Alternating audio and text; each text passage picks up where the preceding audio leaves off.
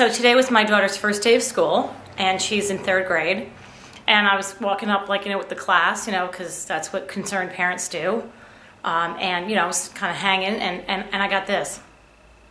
Are you watching? Like, go, oh person who pays for everything. Person who pays for my gymnastics and gives me food and shelter and love. Could you please, take off, please, please? You're humiliating me, person who drives me everywhere, person with wallet that appears, person who buys me the crap that I do not need at Justice.